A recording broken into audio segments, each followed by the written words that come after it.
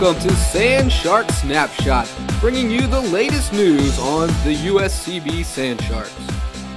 Hello and welcome to another edition of Sand Shark Snapshot. I'm your host Justin Jarrett, joined as always by Brackin, Lambert, and we're here to talk a little USCB Athletics. Been another exciting week here as the fall season rolls along. Women's golf played last week up in Charleston. Had a little bit of a rough time on the links against the Division I teams, but getting a little more experience under their belt as we move forward with this fall campaign. The cross-country teams were up in Charlotte over the weekend at the Queen's Invitational and ran very well. We'll talk a little bit more about that later. Melissa Carter with a personal best for the women, and Anthony Vecchio ran a great time to lead the men. And then, of course, Sand Shark Soccer. And it's really starting to heat up now. The playoff chase in the Sun Conference is on, and USCB right in the thick of it thanks to a great comeback on Sunday afternoon. Down 2-0 at halftime, came back to win 3-2 at Warner University.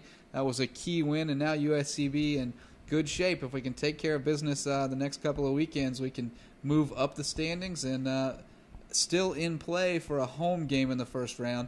That's probably a little bit outside the scope of reality, but it is a possibility. More likely is a 6th or 7th place finish, which would be a 5th or 6th seed in the playoffs, and a road game against the 3 or 4 seed, which would be hopefully a winnable game. And things back on track now. It was looking a little dire at halftime yesterday, down 2-0. But Brackin, this team has shown us time and time again, resilient, able to come back, score 3 goals in the second half. That's right. They've played very well. We wasn't able to keep up with the Weber game this weekend. You know, they took a 3-0 loss at Weber, but we came back against Warner University down, like you said, down 2-0 at halftime. But the resilience of that team came back. Coach Ed Heberling changed up the formation in the second half, trying to get the offense going. You know, the defense must have been a little bit shaky, or a big road game, the Florida Victory Tour, as we like to call it. Not so much a victory tour, but a win. Getting a win nonetheless is a big deal. So come home with a split 1-1. It's the same thing we did last year when both those teams visited Finland Field. So we'll take that. And like you said, we're right in the thick of things. We've got SCAD this weekend, and then we wrap up the homestand or the home regular season here against Southeastern and Ave Maria. Hopefully 2 winnable games, which we took care of last year. Yeah, SCAD, a very difficult game, of course. They've been receiving votes in the top 25. They were ranked in the top 25, just dropped down to receiving votes last week. Have to play at their place, 7 o'clock Friday evening. That's going to be a pretty intense atmosphere. I expect students will turn out for that one, a little rivalry across the river here. And that's going to be a tough contest, no doubt about it. But even if we drop that one, as you mentioned, 2 very winnable games the following weekend with Southeastern and Ave Maria back at home.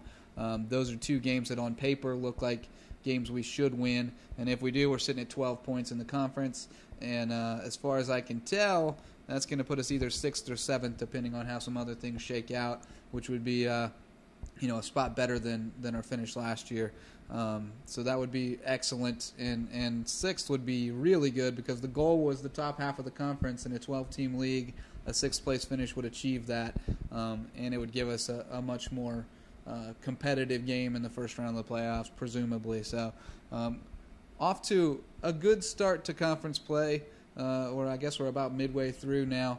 I think that Coach Eberling would say that there are a couple that we felt like maybe we should have been a little bit more competitive. But then on the other hand, you've got a 1-0 loss to Embry-Riddle, which was far more competitive than probably most people expected us to be. So a little helter-skelter, looking for that consistency, a full 90 minutes. I don't think we've seen that except in the Embry-Riddle game. So maybe we'll find it these next 2 weeks. That's exactly what we're hoping for. But like you said, it's a tough conference and it's a tough schedule.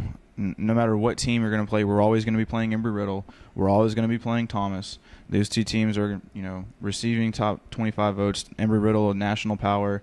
And then next year it looks like we'll be playing Northwood again. I mean, you can't get in a break in this conference. So unless you're recruiting in Norway and Switzerland, Iceland, Germany, anywhere in Europe, you're going to try and be as competitive as you can be. But we're getting pretty good recruiting over there. We've got, up north, Canada, and taking over England. So a couple let's do Canadians, it. a couple of Brits. So Yeah, we've got our international flavor for sure.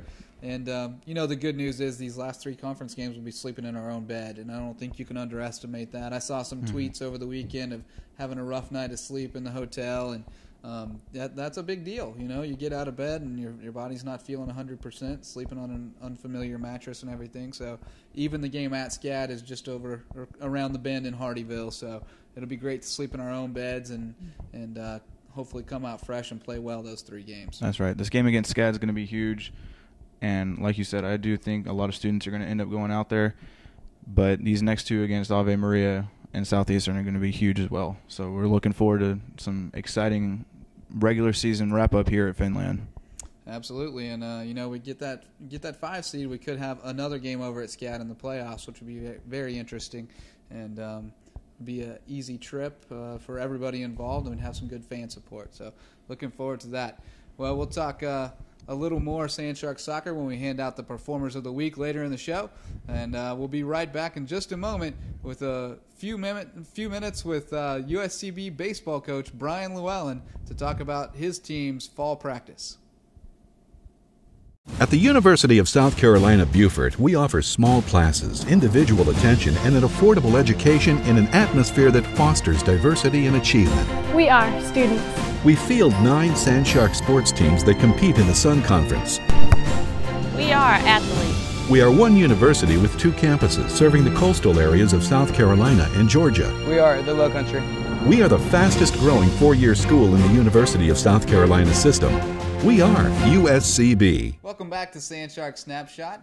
As promised, we're joined now by USCB baseball coach Bryan Lewallyn. And Bryan, you've wrapped up things for the fall, gotten a good look at what you have this season with quite a few new faces and new names. Tell us a little bit about how the team looked this fall. Really pleased with our time on the field in the fall. We're into the weight room now doing that sort of thing. But, we returned a good nucleus of guys from last year's team, and some new guys have come in that have done some nice things for us. I think we'll be in good shape replacing the guys that we lost. Just trying to figure out where guys fit best on the mound now and kind of figure out that lineup. But, overall I was pleased with the fall, kind of that learning curve that you always go through. But the good thing for us was, like I mentioned, we had the good nucleus of guys from last year's club back to kind of catch them up to speed. Yeah, it's always nice. Last year you kind of went into it thinking it was a little bit of a rebuilding year, but then made a little run at the end, got into the NAIA opening round. Always nice when the rebuilding year is still deemed a success as far as what the end result is. So with that foundation kind of built up a little bit again after losing all those seniors 2 years ago, is it kind of the sky's the limit this year for this team? I wouldn't say that. We like where we're at, and if we can pick up where we left off last year, we'll be in good shape. Tough to replace the 19 seniors we lost 2 years ago. That they set the bar high. This group this year, I like them a lot. There's still some unknown, but if we can pick up where we left off last year, we'll be in good shape. You kind of went to the well of the junior college and transfer route to try to add some veteran leadership there. You feel like you've achieved that? You've got some experienced players coming in? Yeah, I think so. As we've kind of talked about briefly, the group of guys back from last year, we really felt like, we were only missing a guy in 2 or 3 spots that we lost. If we could replace those guys with guys who had a year or 2 of playing under their belt, we could just kind of pick up where we left off. So that's the route we kind of tried to go. We only added 1 high school player. The rest were all junior college and transfer guys. So we like that they've got experience under their belt, and now it's just trying to get them to play Sandshark baseball. Always only go as far as your pitching staff will carry you. It seems like lost a couple of the top guys with Miles Galvin and Kyle McCullough. I know Miles is still around helping out with the coaching staff. Who are some of the guys that you're looking to replace those arms, and who will we see on the mound for USCB? Yeah, we've added some guys that we like that we think can help us. Always tough to replace guys like Miles, Kyle, Andrew Barano. But some of the new guys that are coming in that are doing some nice things for us. Christian Pfaff had a good fall. Junior De La Torre will probably step up into a bigger role this year and maybe get a little more action. David Hannon is a guy who was with us last year that did some nice things in the fall. Jason Boulay, a transfer from Georgia State. There's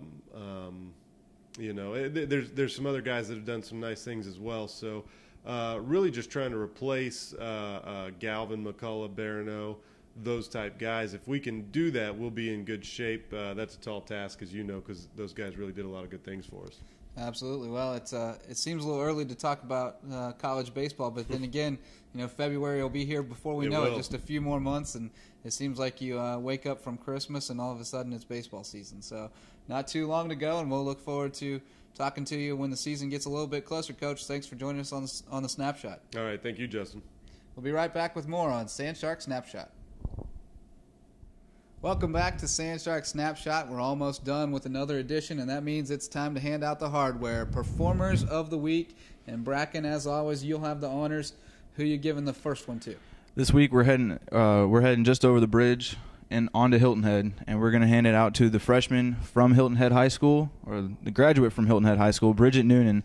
We've been saying all year that she could be a spark plug in the middle of the field.